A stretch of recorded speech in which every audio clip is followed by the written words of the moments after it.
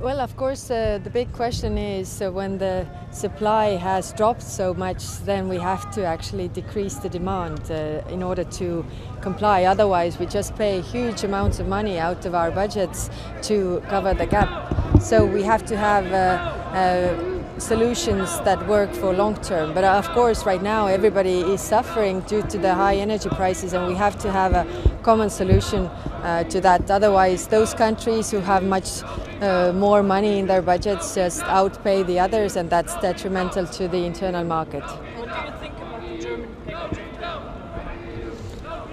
Well, probably we are going to discuss that today as well, but the question is that we just pay a huge amounts of money out of our budgets so that those countries that have much more money will outpay the others, but it will not solve the problem that we have. How should the common solution look like? Do you ensure on the one hand deliveries of gas to the European Union, but on the other hand regulate the prices? We have a solution, or what we have been discussing is common gas purchases regarding the LNG, for example, to get cheaper gas from around the world so that we don't compete with each other. But let's see what kind of solutions there can be more, and I think we all have to talk about decreasing the demand as well. If we just pay the gap and say that nothing has happened, although we have less supply on the market, then we just don't survive the winter.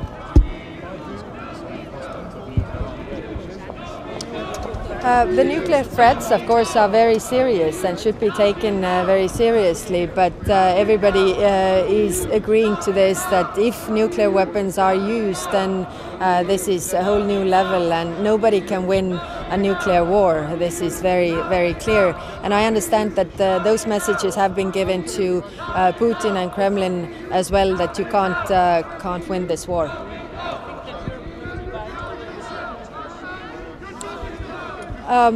We have been very united, and of course here everybody has the same problems, so that we are not fighting each other, but we have a common enemy outside, and we should stick to that. And that's why I also think that different packages where we outcompete each other are not good for the overall unity. It seems that every member state has a very different view on what a gas price cap should look like, or which measures exactly it should entail.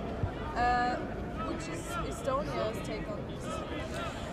We are supporting the price cap if it doesn't hinder the security of supply, because if we are on the market, in the world market, competing for the LNG, for example, if our region has a price cap and the other regions don't have a price cap, then we will just be out of gas, because nobody sells us the gas. And that's why the security of supply is the most important thing, together with the price cap, so that it would function this way, that we don't put this under the risk.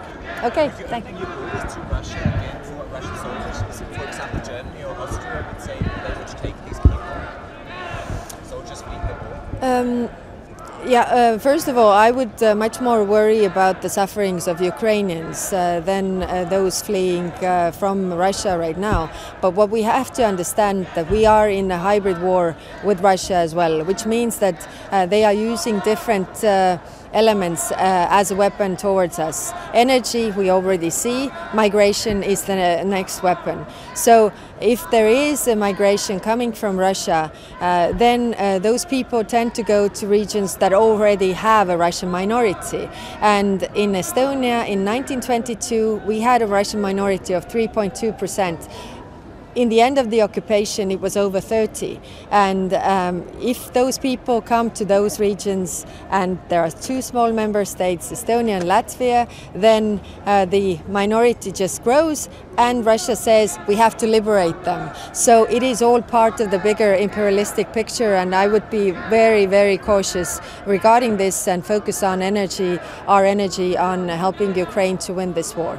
Thank you.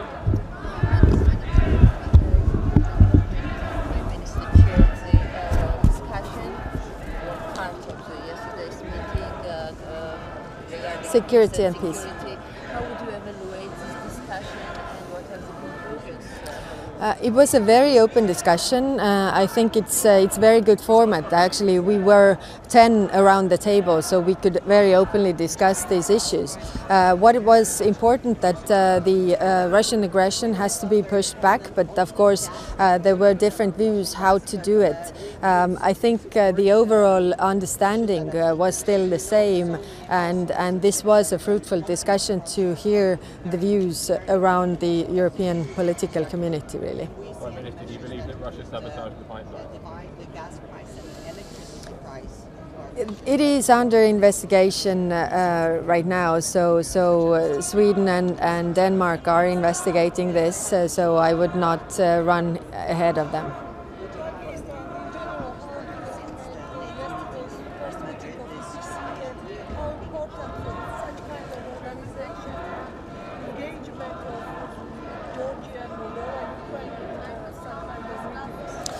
I think it was a good meeting because really the countries that are not members of the European Union, not members of NATO, but geographically in Europe gather around one table, and the tensions that we have in Western Balkans, the countries were all here. The tensions we have in Azerbaijan, Armenia, they were sitting around the same table. So I think this is already a positive outcome. Plus, we discussed the issues that we could do together.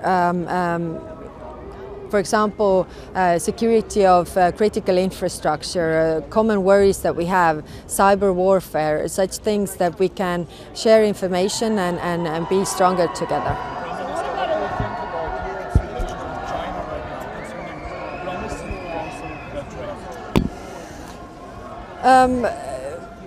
Of course, it is China is one of our how we say competitive rivals in the world, considering the region.